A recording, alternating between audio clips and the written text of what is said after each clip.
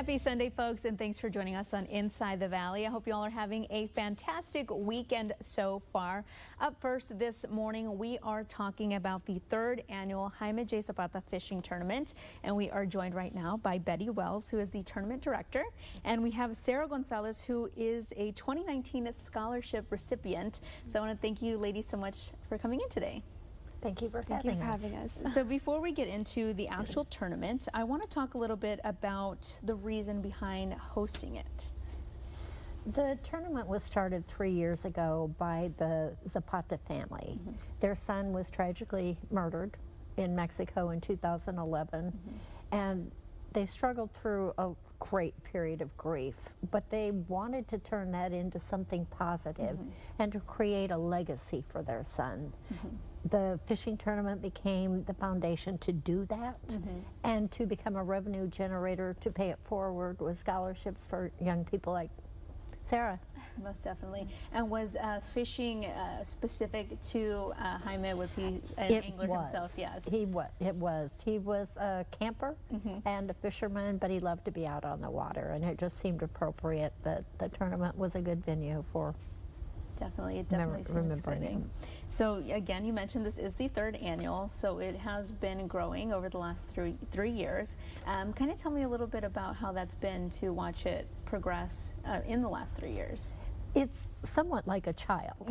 You start out in your infancy, and then your family kind of surrounds it. And our family has been comprised of our committee members, our sponsors, our advertisers, and the boats and teams that come to fish this. So it's really a very rewarding program. But the best part of all is putting the funds generated to good use with scholarship recipients. Many of them come from families of law enforcement officers. Some are enrolled in criminal justice programs at UTRGV and South Texas College. Wow. And I have to imagine when this was created back 3 years ago, that it must have been really, I guess, easy, or the support was there to kind of generate that support from the community, getting the help, getting different sponsors, one to support the legacy of Jaime Zapata, but also to give back to the community, as you mentioned, and the youth, and to kind of help them progress and help them with their future.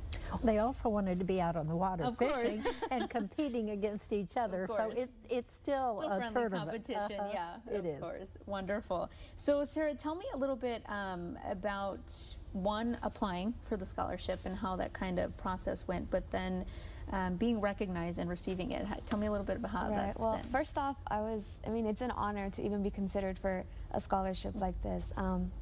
Through the process, you know, we had to write an essay about how our family, well, my father actually works for immigration, so at the detention center in Port Isabel.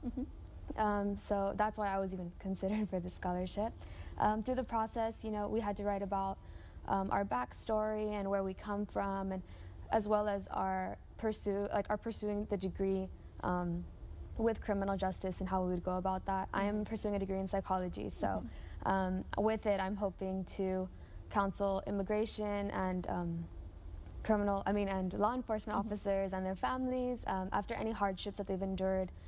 I think that after everything that they've done for us to keep us safe and keep us, you know, happy here in our homes, I think it's the least I could do to give back to them. Most definitely, yeah, it definitely sounds like a great thing, and it's great that you are going into this area of study, and you know you're dedicated to it, and you kind of know exactly what you want to do, which is fantastic. So again, the scholarship money does help, because we all know college is very, very expensive. And from even the books to the pencils and just all the other material that comes with it, so anything a little bit does help. And are you entering a freshman, or are you a sophomore? I'm actually a senior. I just turned 19, but I will be graduating with my bachelor's degree. Wow, by the end of the school year. Amazing. Yes, and it's all thanks to the Zapata family, of course. Wow, congratulations. That is amazing. 19-year-old, and you're graduating with your bachelor's. Fantastic. Wonderful. Now tell us a little bit about the actual tournament. I know people are at home waiting to find out the details so that they can sign up themselves. Absolutely. The tournament will start with late registration and a captain's party on Friday, September 13th at 5 p.m. at Louie's Backyard upstairs.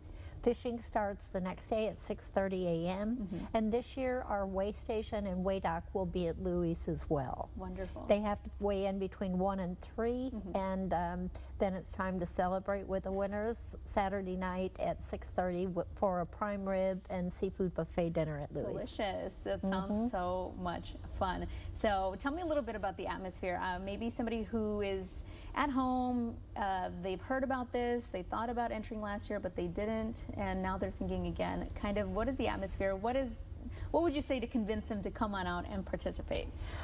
It's a lot of fun, and it's a wonderful cause. It is open to the general public, anglers of all ages, and teams with at least one law enforcement officer among them receive a $100 discount on their registration fees. Fantastic. So we do get a lot of law enforcement members, and a lot of friends seem to seek out a law enforcement officer during that time. Hey, join my team. I have to imagine that it's a great break for them. We all know that the men and women out there are working hard to keep us safe and to keep us all protected. So this is a nice little break for them to come on out and enjoy the waters, go out for a little friendly competition, and to also, you know, maybe get some bragging rights among their friends, of course. So it definitely seems like a great time to be on out there. So who can people go, or where can people go to register, or maybe give a call to get more information, or to just go ahead and start the process? They can visit our website at www.alpha5195.com. Perfect. Or they can call me at 956-561-1052, or email to fish@alpha5195.com. And the Alpha 5195 was Jaime's call. Wow. And that's the call that went out on the radio the day that he died. Wow. So that's why the badge and the number is part of the tournament logo. Of course. And just quickly before we go, I want to ask this question, because maybe this will be a selling point for others to kind of join in and help. How many scholarships are you able to award with this money? This year we did 12. Wow. And we want to extend that and have it grow and develop every year, because the more young people that we can inspire by Jaime's story and by helping them to some extent with their college education, the more successful the foundation itself is. Of course, most definitely. And you want people to continue to participate, because then you are able to award more students. And as you mentioned, it is a great thing to put the support and the funding through education and to help our youth here in the Rio Grande Valley. So it is amazing. Have you ever had any scholarship participants participate in the tournament, either before they applied or after? No, because it's such a new program, really. But Sarah is going to be volunteering her time this year in helping out at late registration and on the day of fishing and at the awards. So some of these students, the recipients, have also been from Laredo, which is where Jaime was stationed before he went on special assignment to Mexico City. Wow.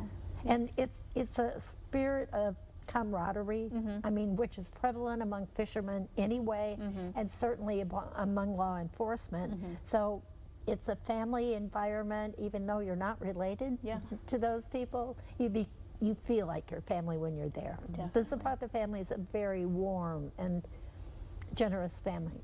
That's wonderful. So you definitely want to be a part of it, folks. We have all that information that we've just spoken about. You can go ahead and visit their website. That is alpha5195.com. It's there on your screen if you want to go ahead and register, sign up, or just get some more information. Also, you can go ahead and give the phone number a call on your screen right now. That is to Betty if you want to go ahead and register. I want to thank you ladies so much for coming on today. I really appreciate it. It's the 3rd annual. It's going to be a great success. You're going to help so many students here in the Rio Grande Valley, and then we're going to continue to do that as the years to come.